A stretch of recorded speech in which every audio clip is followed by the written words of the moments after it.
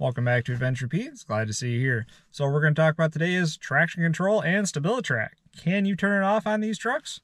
We'll talk about it here. So if this is your first time here, make sure you like the video, comment, tell us what you think, tell us what you want to hear about, and subscribe.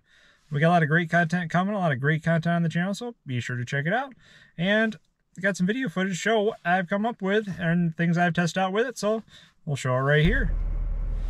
All right, to start the test, we got the plow on here. It's just up in the middle here, so it's not like dragging beyond one way or the other. And we are in two-wheel drive to start with. Traction control still on, so we're just gonna go give it some gas. You can kind of hear where it's derating.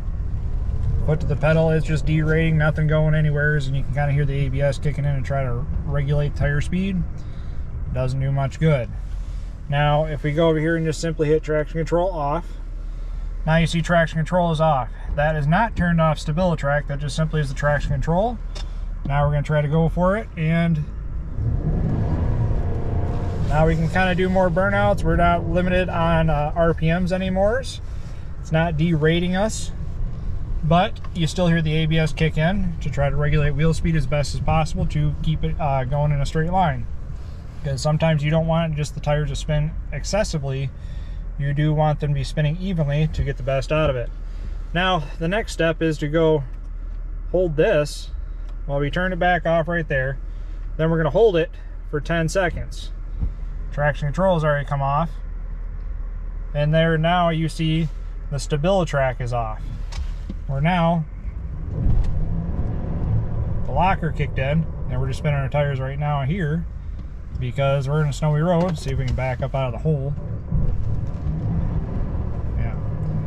The ABS is still kicking in, but we're just pretty much dragging with the locker engaged. See if we can get this rolling forward again. And now we can do more of the burnouts like we're used to. The ABS is still kicking in and going crazy trying to regulate wheel speed.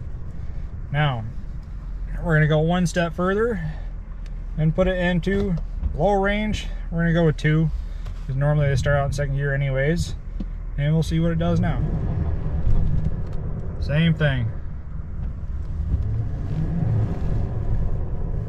So we're still having the ABS kick on, try to regulate, but the locker is kicking in and out because we do have the locker on here and we can kind of do the burnouts like before, but we have the ABS still kicking on as it normally does.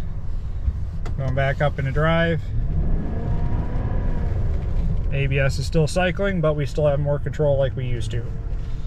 And that is how that works, and we can simply press that and it will go away. StabiliTrak will automatically turn off once you get more than 35 miles an hour. So if you're just doing burnouts for that kind of speed, it will kick off automatically anyways and then try to recorrect its course. So as you can see in that video, that was a quick way to kind of cover the basics of how to work this traction control and StabiliTrak with these trucks. Obviously, it doesn't fully get turned off like you would in older models and things like that, where you had full control and you could just spin the tires all day long and do four-wheel drive burnouts if you wanted to.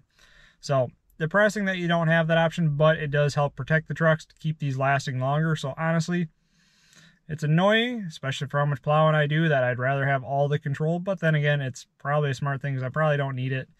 So obviously, the key notes is off-road mode doesn't do anything. Tow haul mode doesn't do anything either. It doesn't change anything.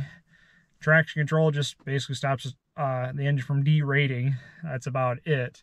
And then StabiliTrak is where the key is. That's where you have to hold on the button for a little bit longer to get the StabiliTrak to really kick off and give you a little bit more control of the truck. But once you get about 35 miles an hour, StabiliTrak kicks back on, so you kind of go back to traction control off only.